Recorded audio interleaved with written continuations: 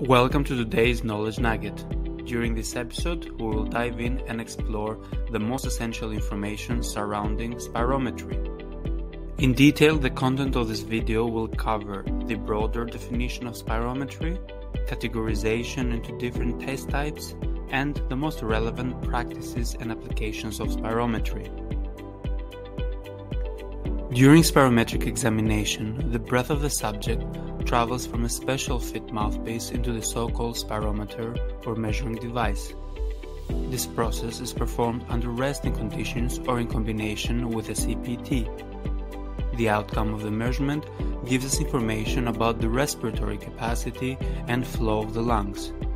In other words, it assesses how well the lungs function by measuring how much air a person can inhale or exhale in combination with the speed and force rate of those movements. The main maneuvers of spirometry are listed on this table, starting off with a vital capacity test, which is mostly used on patients with respiratory limitations where no forcing of the breathing maneuver is required. On the contrary, the forced vital capacity requires maximum effort from the subject during exhalation.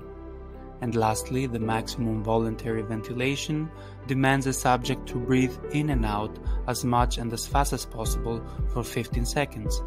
By conducting these maneuvers, the clinicians or sport physicians can diagnose a series of chronic lung conditions.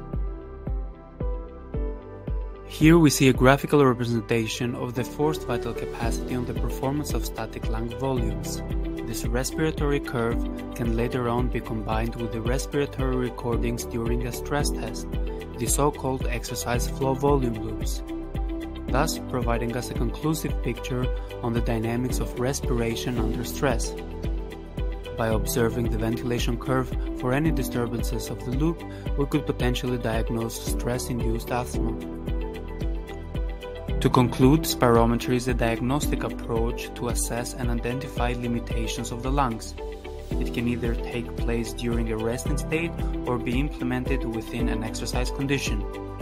Spirometry is also used to confirm if a specific therapy or treatment has a positive effect on the breathing condition. Thank you for joining.